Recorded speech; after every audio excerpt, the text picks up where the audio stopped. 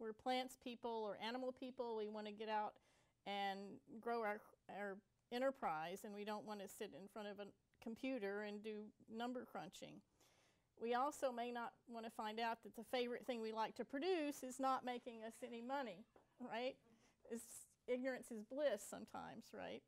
It takes a lot of time, and they're content with the status quo. So years ago, I came up with this cost accounting program that's like, I believe in the KISS principle, keep it simple, stupid. How can I take the numbers that I have and get some kind of rough estimate of what my costs are without spending forever? Because those people at the University of Minnesota have these great programs that will tell you down to the penny how much things make, but guess what? It takes weeks to get all those numbers in there, and people aren't going to sit there and do it. So I thought, let's come up with things that you already have. You have an income statement that Don talked about earlier, or if you don't have an income statement, you're going to do an income tax return, and you're going to do a Schedule F if you're a farmer, or a Schedule C if you're a corporation. It's basically the same thing as an income statement. So you already have to have that because Uncle Sam says you have to have that, right? You usually know the production data. Usually in everybody's head, it's like, how many pennies did I pay for a pot or a plant or a seed? So that's there. And then all you need is a spreadsheet, either on a piece of paper or on a computer. So that's how I came up with a simple cost accounting program. That there's a version that lets you do 5 different enterprises. It's free on the website. Here, if you go to just, I know that's a very long address. If you just Google Rutgers Farm Management, you can find this. It lets you do as many as 5 crops. It was designed for greenhouses, and the reason I'm talking about cost accounting here is that's generally the operation that most people are doing in urban situations. So, but we have another version that's Excel spreadsheet that will let you do some outdoor production as well. So, like I said, we start out with the income statement. You just print out all those items that Dawn talked about earlier that you have on your income statement. Your cost, your variable cost, your salaries, your overhead cost, and then you see those different columns. I first did this for just greenhouses, so I've got the greenhouse crops in. But like I said, over the years that I've been working with the industry, nobody just has a greenhouse anymore. They've got things outside. So that's why I put that other column for outdoor crops. So if you're growing crops, this can work for you. If you're only doing outdoor, just skip the greenhouse and go over to the outdoor crops. And you put all the information in your income statement. Then the program automatically calculates the percentage of sales for each of those items. And then there's some things we call financial ratios that help you track each year what you're doing. So to get those, for almost all those ratios, you need information from the balance sheet, which Don talked about also. So that's why you don't have to do it so much for cost accounting, but if you want to calculate those ratios, we put in the balance sheet, which again, your accountant, if you have him, he's going to give you, or she's going to give you at the end of the year, an income statement and a balance sheet. So you have this information. Now, Don talked about benchmarking. The problem with benchmarking for a lot of crops is it's just not out there. There's not information out there in cyberspace that will tell you what the industry is. Why? Because almost all farms are private businesses. They're family owned. They're not corporations, so their financial balance sheet, income statements are secret. It's not out there. But guess what? If you're in business every year, you have your own income statement and balance sheet, so you can benchmark against yourself every year and compare what you're doing from one year to the next. So this tool that I developed is really for educational program, because once you put that information in, you can get all these financial ratios. And what I did was go through all the land-grant universities in the U.S. and look at what ratios do they think are important for farmers to know. And I came up with, I think it's the Sweet 16 or 17, I guess. And then what I did, if you see on that, it's hard to see up close, but if you look online, you can see. So it calculates all those figures for you. And then it lists what all those different universities said it should be, the recommended numbers. So you can compare your number to what experts across the country said it should be. And then the next column is a formula which tells you how to calculate it, and the final thing is a little explanation in words about what it means, because people throw a lot of things about ratios and a lot of people don't understand what they mean. So I just did this as a tool. So every year you put in your income statement, your balance sheet, look at the ratios and see which one's moved and are you going in the right direction. And I think we talked about earlier setting SMART goals so you can see if you're meeting your goals that way. And I'll skip over the income statement and balance sheet part because I think Dawn covered that pretty well. I don't have intermediate, but I looked at those. So I took an example I did a few years ago, a survey of greenhouses in New Jersey and Pennsylvania, and came up with some typical of the people that I averaged. So what was happening then was fuel prices were going up. We don't have that problem now, but other things are going up. So the average, they were making about $200,000 net income, or 9% profit, which is pretty good. But what happens, I kept saying, don't worry so much about fuel. It's only a small percentage of your income. But if it triples like it did a few years back, look what happened. We went from a fairly profitable business that would be a nice living for a family to losing a ton of money. And all the ratios went negative too. So what can we do? Well, I'll skip the profitability ratios, but this is what they're calculated to show you what they look like. So what can we do to adjust it? Well, if we just increase our prices by 5%, look at the right. It's not as profitable as it were before, but we're not in the red anymore. At least we're in the black. So the nice thing about this little program is you can do what-ifs in the computer program without making those mistakes in the real-life world and see what happens. And at that time, people were so hesitant to increase their price. But you know that Charlotte was really encouraging you to do that. And especially if you're a small business and people are coming to you and they value the experience, they're willing to certainly pay 5% more. If you're in a wholesale market, that may be a different situation. The other thing is, are there costs that you can reduce? So if you see the far right column, if we decrease our cost by 5%, the same thing. We're not quite as profitable as we were before, but we're still in business. We haven't gone all red. We can still make it. So just to give you a quick idea of a sort of a typical simple greenhouse with only 5 crops, which is way fewer than a lot of people have, looking at bedding plants in the spring, poinsettias in the fall, just to keep it simple. What you have to do is to put the information, how many units you start with, how much square feet per each unit, how many weeks you are on the bench in the greenhouse, what % you sell, and the price.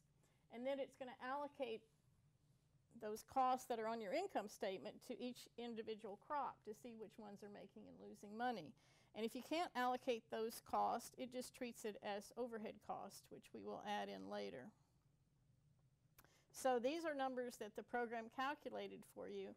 And I want to show you that it depends on what you look at, what's the best option. So if you look at sales, it would look like poinsettias are the most profitable, right? Because we're getting more sales from poinsettias. But if you look at the profit per crop, it would be petunia flats. They're bringing in the most money per crop.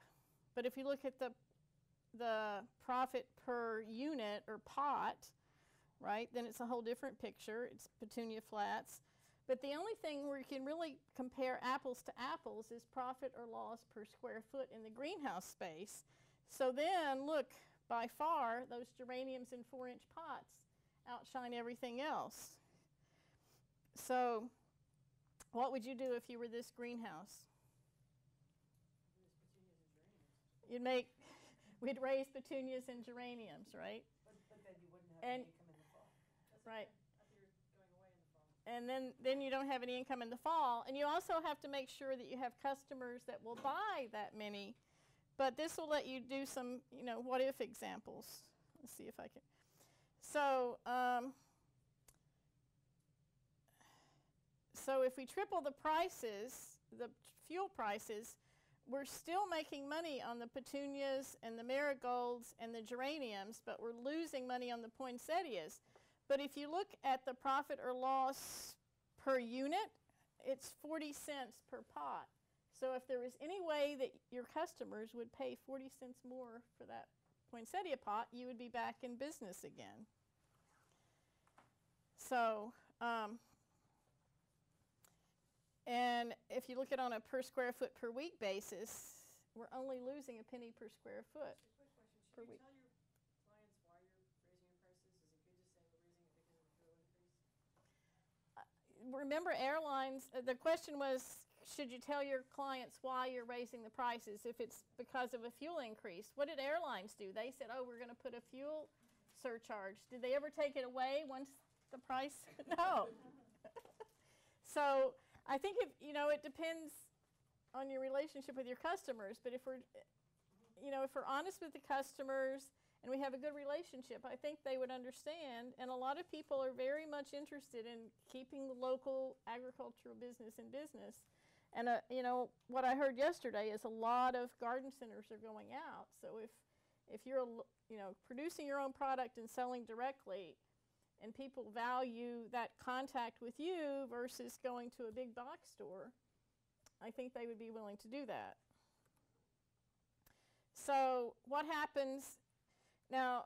We had the example of tripling the price, but look what happened. What's more important than the price of fuel tripling is the fact that we're growing all these plants and we're only selling 80%.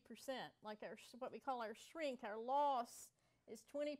So that's a bigger impact on our business than what's happening with fuel prices.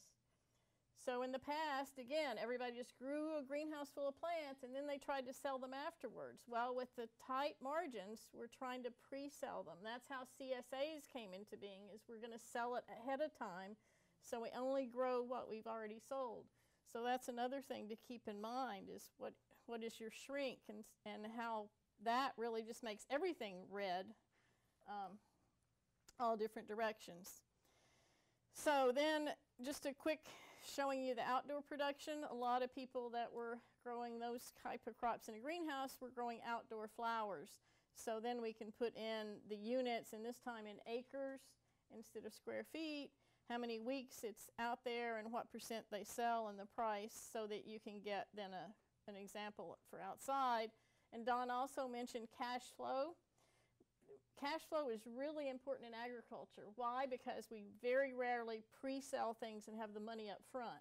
You're buying the seed, you're buying the chickens or whatever it is, and then you're growing it, and then you're selling it, and then you're waiting to get paid.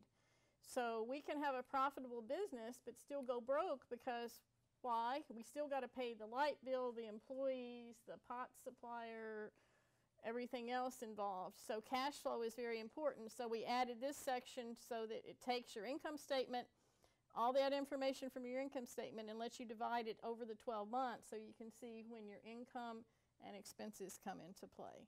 So that's the latest thing. I started doing this several years ago, just as an example for a class like you, and everybody said, oh, make it available to us.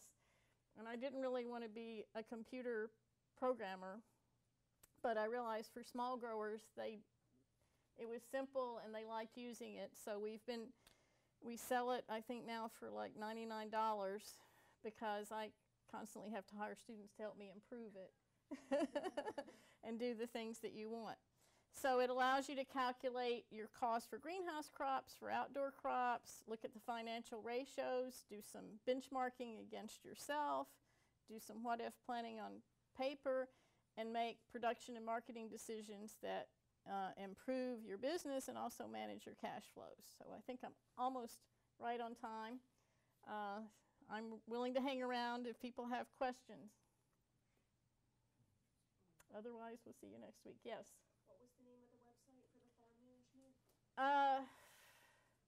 I just Google Rutgers Farm Management and it should come up. The name of the website, it's right here, I'm sorry, HTTP, it's at the bottom of the screen, okay. And it's, I think, on the bar to the left on the website, and that'll give you that little 5-crop free one. If you want the Excel one, we do sell that. Okay, so your homework for next week is to do your financial plan. I know for most people that's not the fun part, but it's key. If you're going to stay in business, you have to make money. And then we'll have another 2 weeks with you. So I actually, my plan is to next week be up in northern Jersey. So I will be watching speakers from here remotely, but we'll have hopefully Madeline back and Nick Polanin, who's also on our team. So he's a great moderator.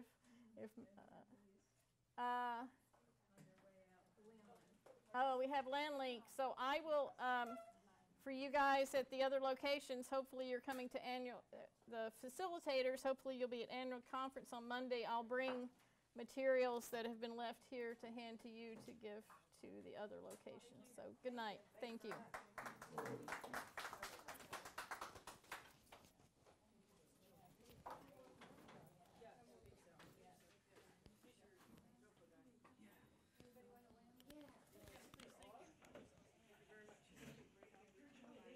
How do I turn off the sound?